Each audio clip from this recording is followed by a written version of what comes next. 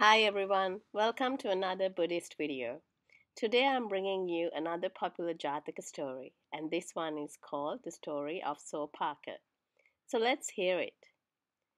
Once upon a time, there was a young man called Sopaka who was born to a poor family. His father passed away when Sopaka was only 7, so his mother married a man who was very wicked. Sopaka's stepfather constantly beat and threatened Sopaka.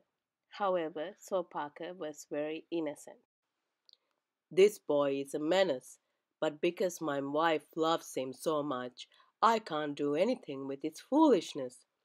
What can I do?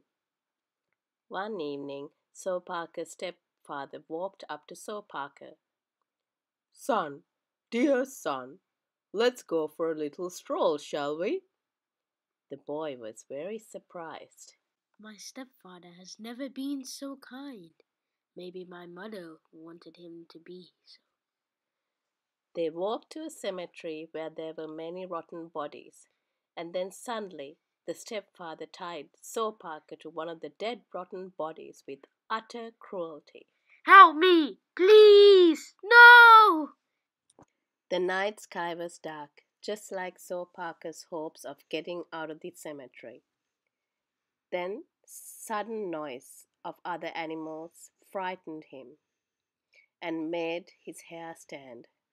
He was almost frozen with fear and about to pass out when a shining and hopeful light came to him. Sopaka, don't worry. I'm here to help you. Just after the voice stopped talking, Sopaka broke free of the cold and hard ropes. The shining light turned out to be the Buddha. The Buddha cleaned him, offered him food to eat, clean clothes to wear, and made him comfortable. Meanwhile, Sopaka's stepfather was being asked questions by Sopaka's mother. Where's my son? Uh, uh, I'm not sure. He must have come home before me. The Sopaka's stepfather thought that the question was answered. Sopaka's mother worried about the topic all night in bed. Oh, where could my son be? The next morning, she went to the Buddha for help. What's the matter, sister? Oh Lord, I have only one child, only one, and since last night he has been missing. My husband just took him for a walk. My son never returned home. Now I feel so painful about my loss. Don't cry, sister. Your son is safe.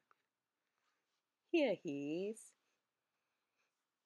The mother was extremely happy to see her son again. Oh, thank you so much. Buddha preached to Sopaka's mother and helped her realize the truth. Consequently, she attained the first stage of enlightenment. Then his mother consented Sopaka's request to become a monk. Sopaka grew up to become an enlightened monk named Sopaka Thera. In this story, we learn that in Buddha's time, he helped defenseless and helpless women and children. Thank you for watching my video. Make sure to hit the subscribe button. Have a blissful day. Sadhu, sadhu, sadhu.